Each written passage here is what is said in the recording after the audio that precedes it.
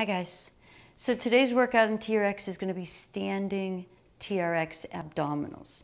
Some of the standing ab work is really great in terms of challenging our stability and our core. So let's get started. I've got my straps set up at about the halfway point, and I want to start with just a little bit of movement here to get us started with some squats.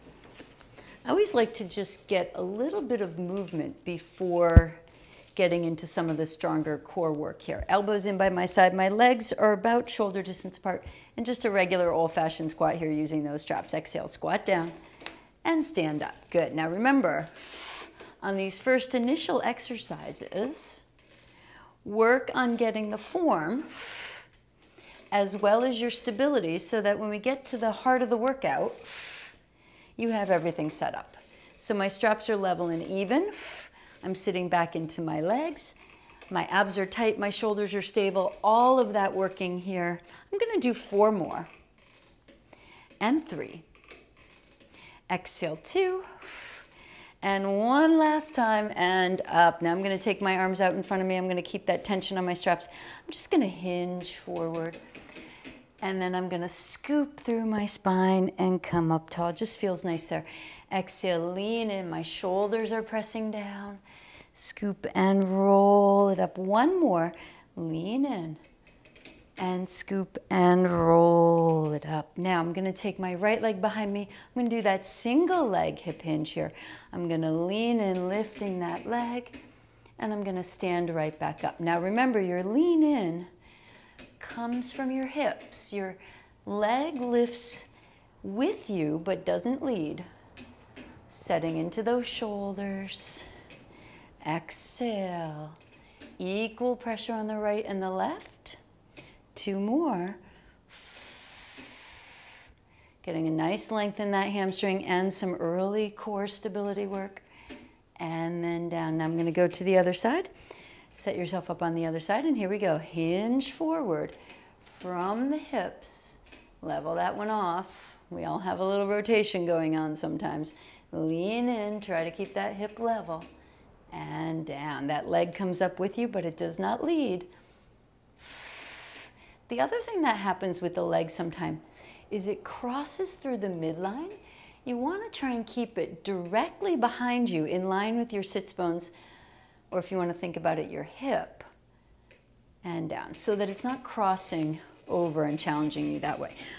All right, I've got 1 more here that's just gonna feel nice. We're gonna do this at the end. Also, I've got a nice wide turned out stance, and I'm just gonna get a little rotation in through my torso. So I'm gonna bring my arms up, and I'm gonna come over. Now, as I do that, I've got a little bit of tension on my straps. I'm not really pulling, but I am allowing my hips to go and my leg to rotate up. You'll be able to see that as I just lift and over. And this is just a nice big piece of movement here. Allows us to flow through, up, last time, finish off the other side, and then done. Awesome. All right, so now we're gonna start with our abdominals here, and we're gonna start with that rolling plank. So I'm gonna take my straps, I'm gonna try and work with them at the same tension, so that about halfway point. So now this one, since we're working in that plank position, we're walking through our straps. Your suspension point is going to be behind you. And what I'm going to do to start us off is start us in an elbow plank. So the forearm right below my elbow, closer to my wrist than my shoulder, is in the foot cradles here, so that I can be in what would be an elbow plank on the mat. I've got my legs just about hip distance apart, not all the way in and not super wide. And I'm gonna lean into that. Now, I've got that rib-hip connection, that shoulder girdle nice and strong, that head is in that right alignment. And as I'm leaning into this plank, I'm gonna add a little bit of elbow movement. Inhale to open, exhale to bring them back together. Inhale and exhale.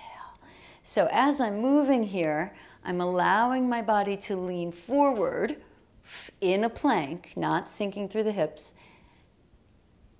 Exhale, and then as I come back, I'm drawing my arms almost in an arc shape, down and back together. Inhale, open, exhale. Good, 4 more here. And 3, we're gonna do 10 reps. You can add on or take away. 2, 1 last time.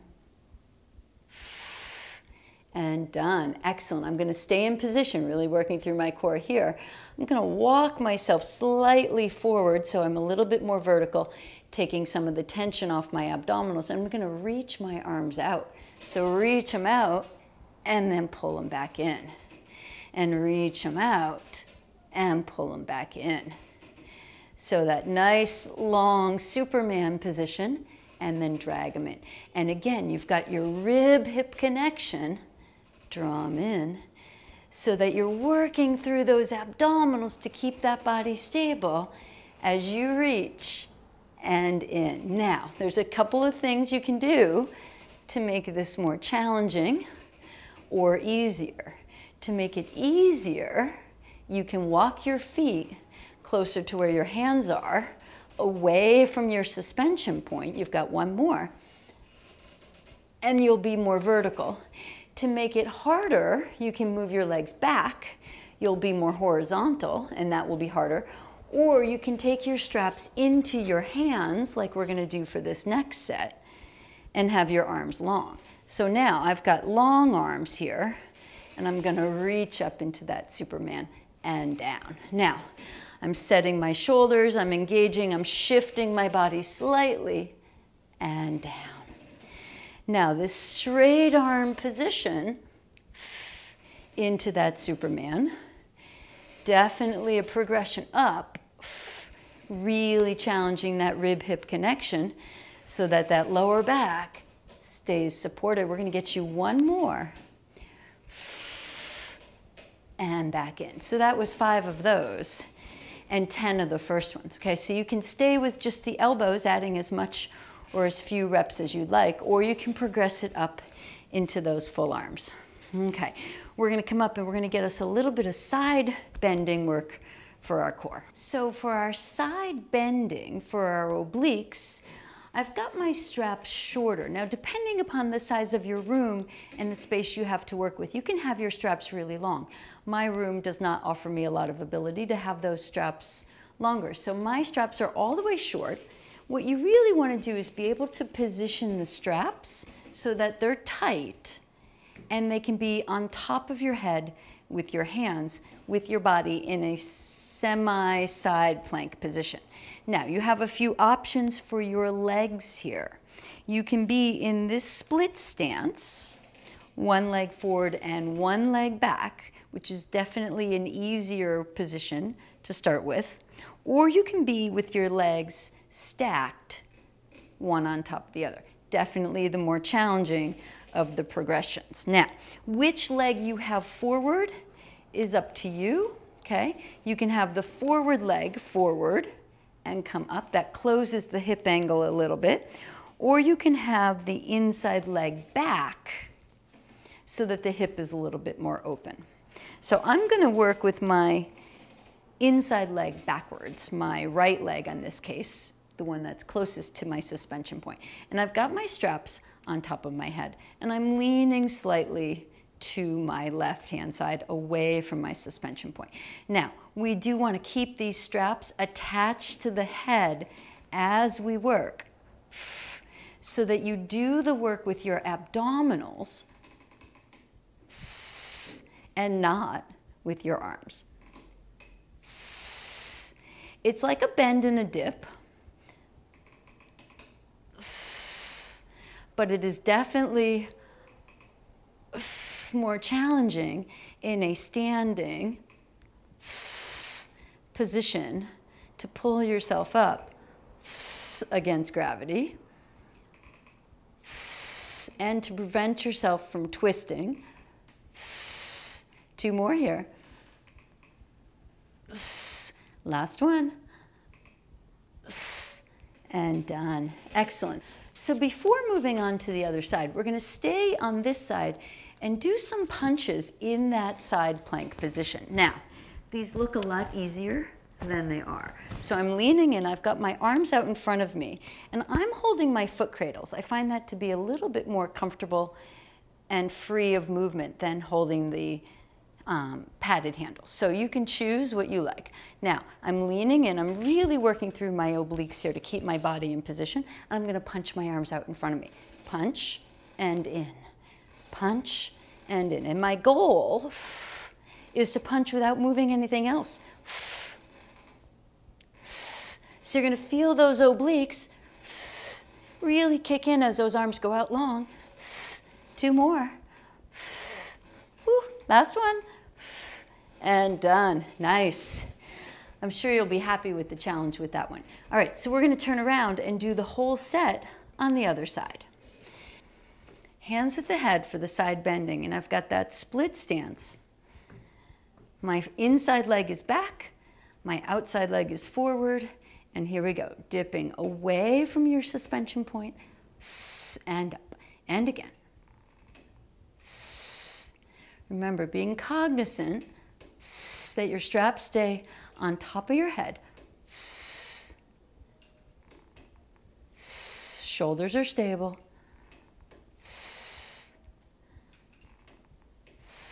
Doing the waist work, or the work from the waist. 2 more. 1 last time. And done. Awesome. Okay, so we've got to do those punches on that side also.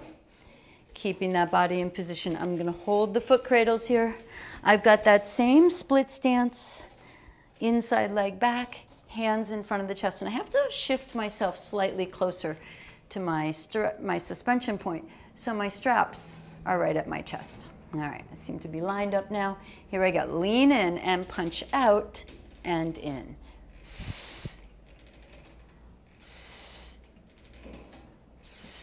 So although it's a little bit strange, I find, to not face the camera, I do find that it gives us a good look at what goes on the back of the body, which we don't always get.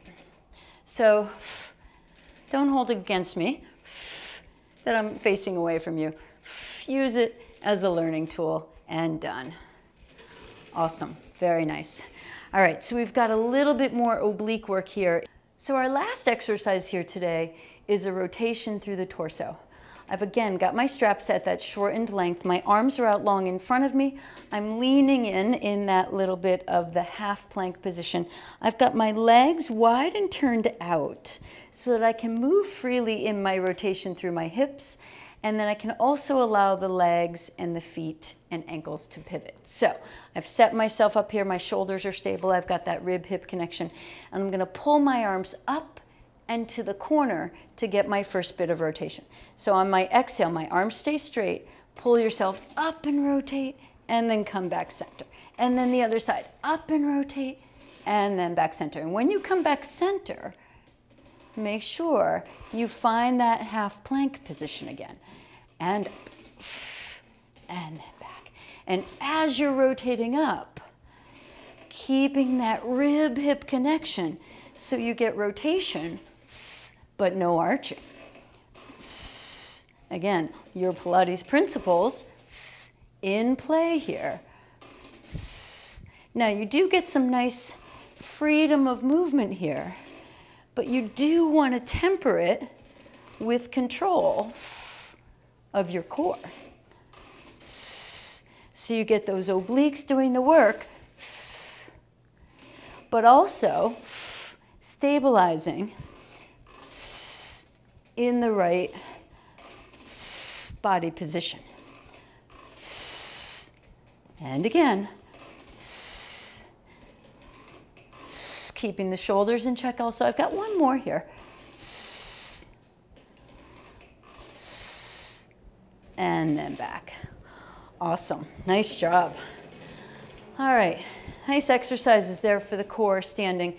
We're gonna get us just a little bit of our stretching here. So those arms are out straight. Just like earlier in our warm-up, I'm gonna hinge forward, set those shoulders, and I'm gonna scoop and roll all the way up nice hinge forward, tuck through that tail, pressing down into those arms as I scoop and roll up. 2 more. Lean in. Exhale, scoop up. 1 more, lean in. And exhale up. It's nice to get some rolling and some movement after all that stabilizing work with those obliques. Now, just like we did earlier, we are going to get that nice freedom of movement in that swinging. So exhale up and then back. After that last rotation we did, where we really had to control and pull our body weight up with our arms, this is nice to stand and let those arms just swing and get some movement here. Up and up. 2 more. Lift. Good, last one. Up and done. Excellent. Nice work. So you're standing abdominal work against your straps, really working to control that rib-hip connection so that lower back doesn't tuck into an arch or round when you don't want it to. So all that stability there while working through the rectus layer and that deep, deep wrapping transversus layer, that girdle layer, to keep everything in place and support it. So nice work with that. Add that into any of your other TRX workouts or your abdominal workouts with other pieces of equipment or the mat, and you'll be sure to see results. See you again soon. Have a great day.